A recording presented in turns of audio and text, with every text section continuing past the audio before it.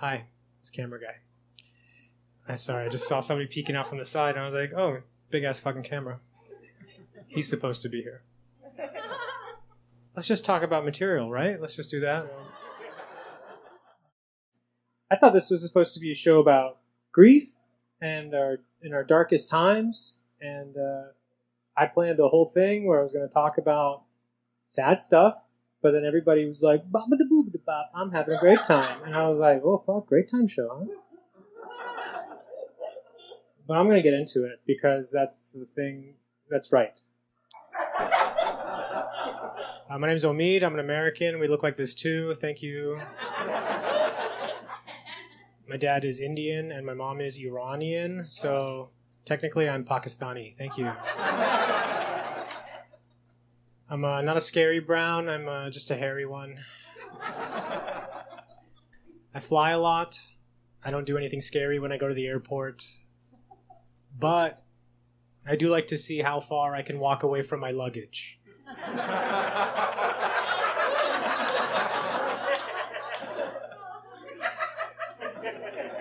My record right now, 2 terminals.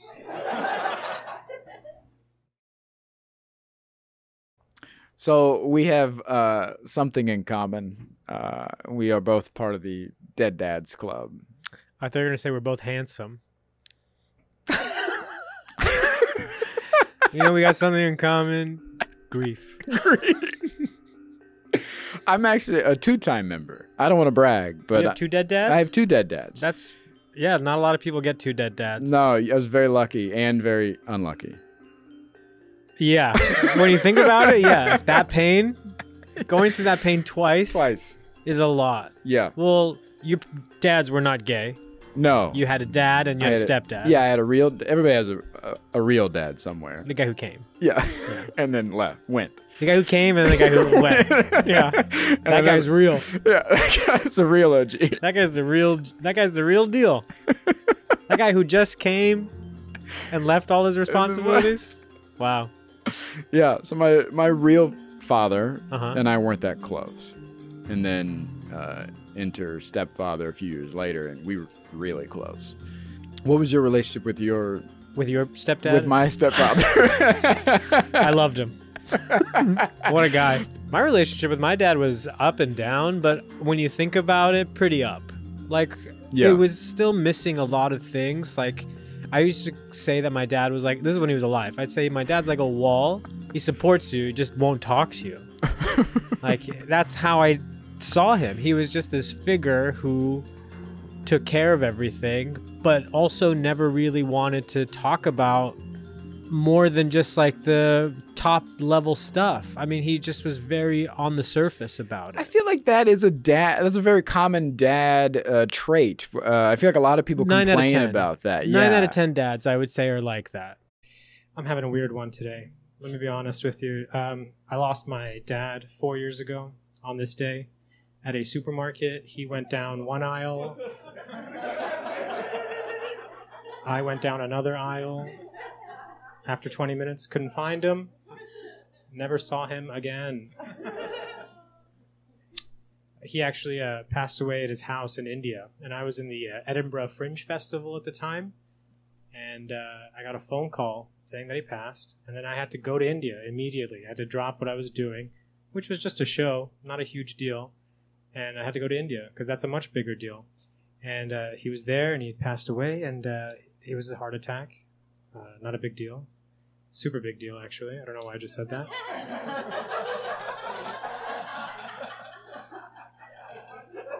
So they waited for me to get there, and since I was his son, I had to be the one who cremated him. And it's not like a Western one where you just pop somebody in a microwave and then they're done. This was...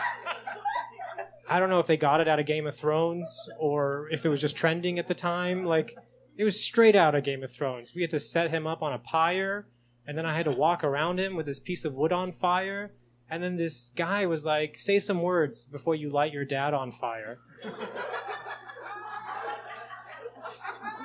And I just decided to go with the first word I could think of, which at the time was Dracarys. And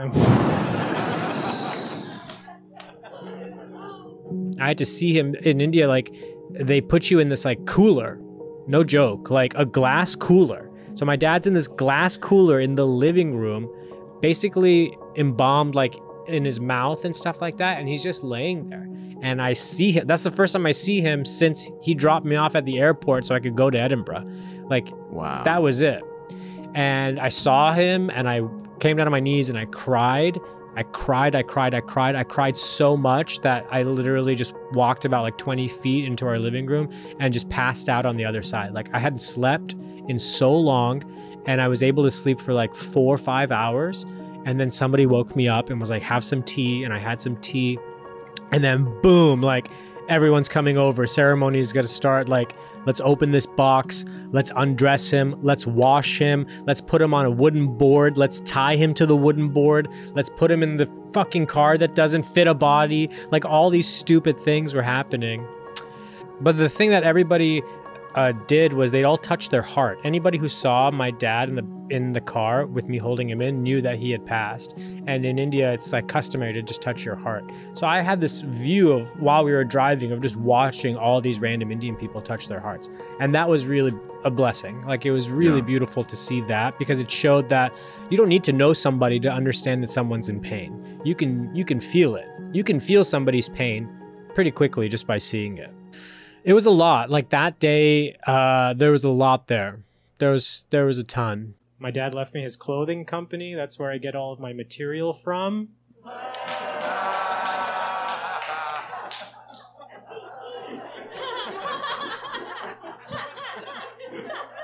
4 years ago today.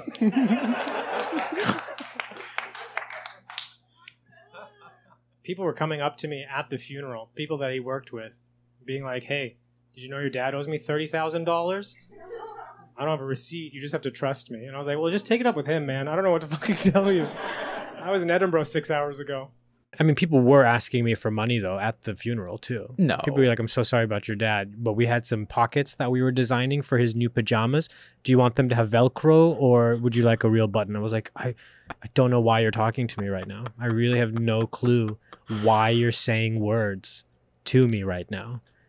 When my stepdad passed, I had just started smoking weed that year, like the year before. I started smoking weed really late.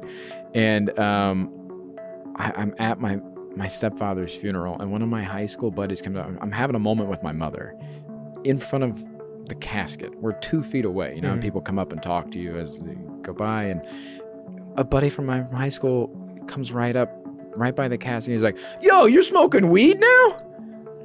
I'm like, oh.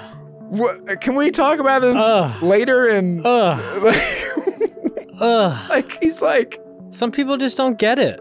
Some people don't understand how to act, and maybe it's because it hasn't happened to them yet.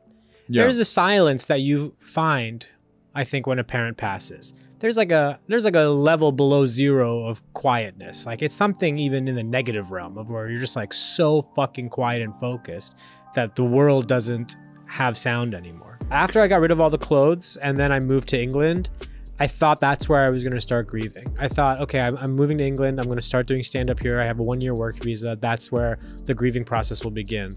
Didn't happen. I was in a relationship. There was no grieving time. It wasn't right. I literally was working more than I've ever worked before. Right. Going out all the time, making a fuck ton of money and just having a great time.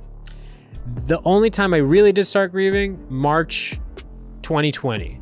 As soon as the pandemic started and everything shut down, everything slowed down. There was nowhere to go. I was in my apartment. That's when I was like, oh, fuck. This is it. This is my time to grieve. And I took it. I took it hard. Like I just kept thinking about him, and I eventually, you know, you never get over it or anything like that, but I eventually just had enough time to talk to my mom and ask her a lot of questions about their relationship and how their life was, which was so important to me, and just figure out where I wanted to go next and what I wanted to do. So it was really the pandemic that helped. Basically, I came back to LA, had a store in the fashion district, sold everything, and then I moved to England and I started doing stand-up there. And it was like 4 o'clock in the morning, and I was waiting for a bus to get home, and I went to this chip shop. We can all figure out what a chip shop is, right? It's a little restaurant. And I walked in, and there was no menu on the wall. It was just a white room. And then after about a minute, this guy walks out from the back, and he's like, yes? And I was like, hi, can I get some chicken and chips? He was like, chicken and chips? And I was like, yeah, chicken and chips. And he was like, chicken and chips? And I was like, what are we doing here? And he's like, oh, sorry, my dad just died and left me this chip shop. I have no idea what I'm doing. And I was like, well, you're never going to believe this, but your dad owes me $30,000. I miss him. I dream about him. I see him in my dreams. He's always like in the background of certain dreams. And then sometimes like we talk. But like there's certain times where I'm like at a party and there's lots of people at a party and he's always wearing the same thing. Black pants, black button shirt, 2 buttons open. And it's always that. Always that. The first time I saw him in a dream, I had to go down like this Cave of Wonders style set staircase into an 80s style living room where it was my dad, my grandmother, 2 or 3 other relatives that I recognized but didn't know very well. They're watching an 80s style television with like the big butt. My dad gets up off the couch, walks right over to me and says, "What are you doing here?" And then I wake up. It's like one of those weird moments where you're like, what was that? What was that room that I was just in? Is that like a holding pattern, or am I imagining this? Is that where he went? What is that? So I wonder what that is. If it's just your subconscious, just like... I think it's some connection too to the other realm and energy. It has to do more than just yourself. There's definitely a connection. If it was just yourself, you'd be able to control it and you'd be able to see these people anytime you wanted to. Right, yeah. But I think at some point these dreams are based on certain things opening up. Certain, let's not use the word realms, but realms. Like something that opens up that lets you connect with other people. And that's kind of what happens. There's somebody just put up this phone booth in this, I think it's in somebody's yard even in Japan, where they had built it to talk to their dead relatives. And now it's become like this international thing where people travel, all over the world to come and use this phone. And it's, of course, it's not hooked up to anything or whatever, but they will go out there and they will pick it up and they will just speak to their loved ones who have passed on. And it's... How stupid is that, huh? Right? You dummies, it's not even hooked up. You gotta go to Japan for this? Pick up your phone. You want me to give you a Nokia Sidekick? You can do that on a Sidekick. That shit doesn't work either. Hasn't been plugged in 12 years. Talk to your dead mom. Talk to your dead mom. I got an old Galaxy phone there. Talk to your mom. You don't need to go to Japan. Go to Melrose. You can find a broken phone. A new hustle. You're walking out. Hey, you want to talk to your dead mom? Hey, you want to talk to your grandma? That's so funny. $5 a minute. So stupid. Talk to your dead grandma. What's your dead grandma's name? Victoria? Okay, we get her on the line. We'll get on the Hey, Victoria, your stupid grandson's here. 4 years, man. 4 years. It's not that long. It's just one Summer Olympics when you really think about it. It's just one fucking Tokyo. That's all it's been. And it doesn't get easy. I thought it was going to get easier. The thing that really bugs me is that there's not going to be any new photos of him. That's the one that kills me. Because we live in a fucking generation of post. I got no fucking dad to post about anymore. Which kills me. So I just take pictures of my dick. I don't know why I just said that. That's so stupid. I don't know why. I don't know why I just said that.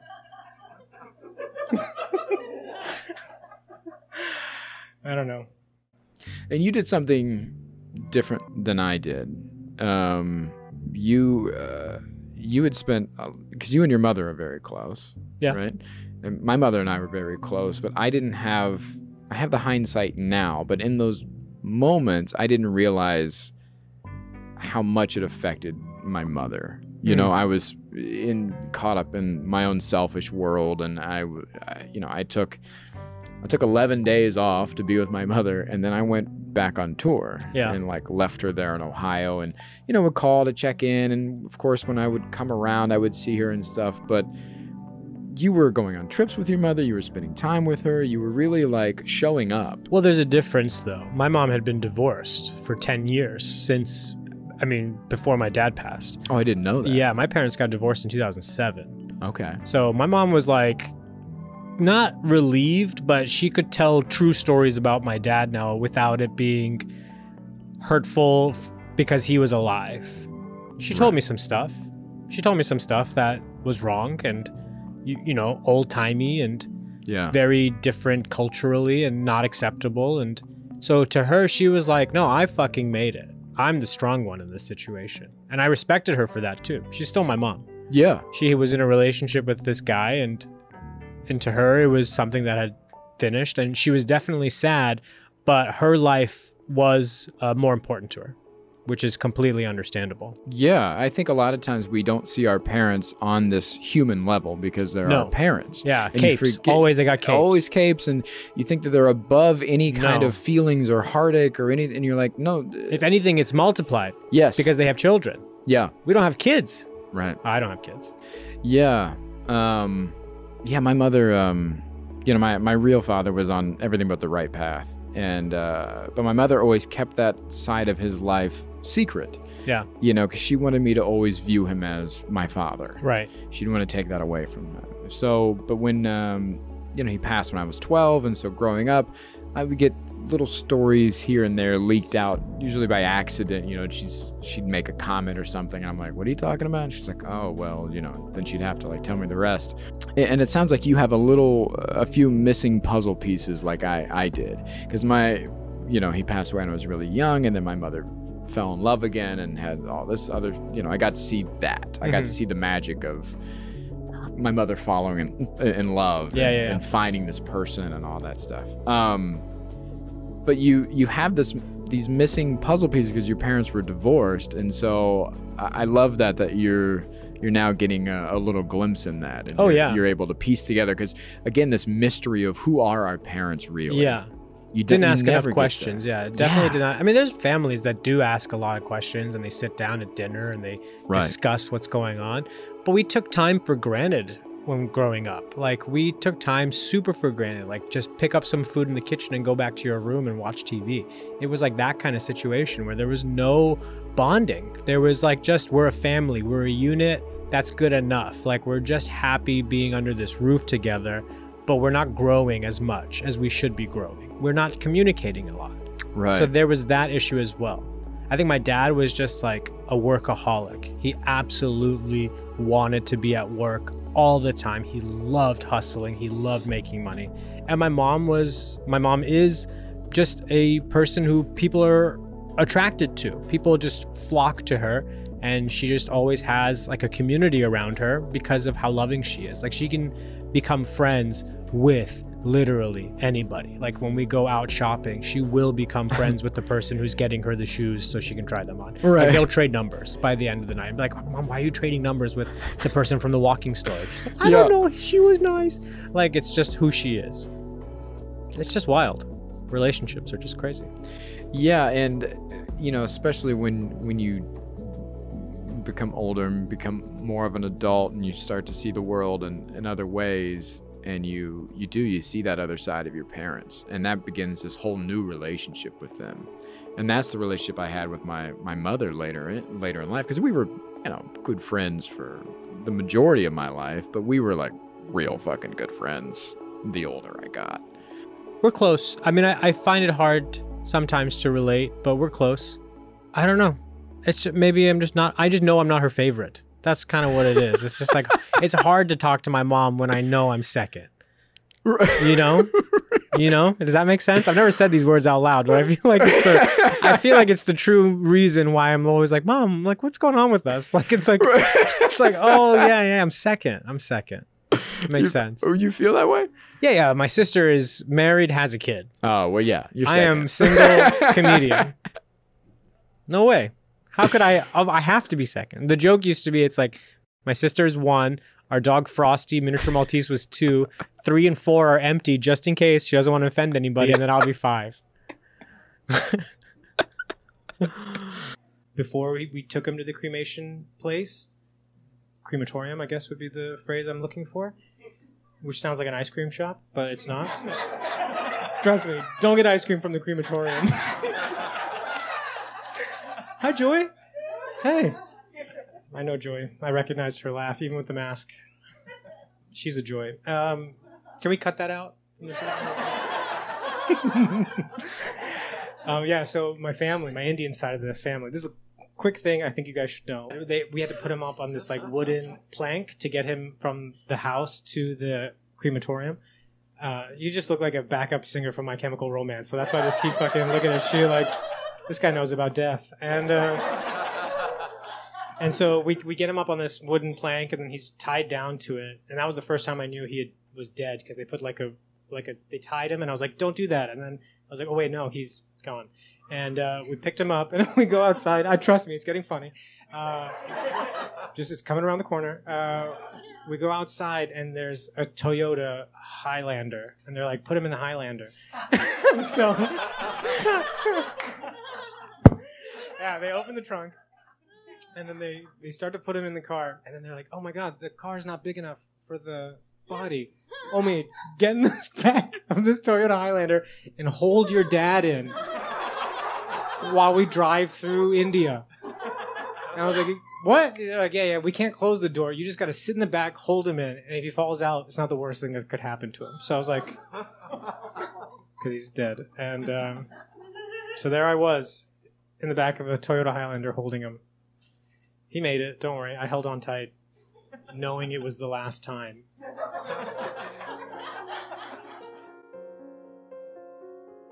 Time will never, ever stop and give you a break. It will continue because it has to. Otherwise, you'll live in the moment of grief. Time is kind of a blessing. Time is sort of the blessing that keeps you going because it doesn't stop. Because if time stopped for everybody's grief, it'd be like year 2. We would make it to right now because everybody always grieves. So that's kind of what I found out, is that your time is, circular. It's going to keep going around and around. And yeah, it's never going to stop. No matter how bad it is, no matter how good it is, it's never going to stop. That's probably the biggest, easiest thing I realized.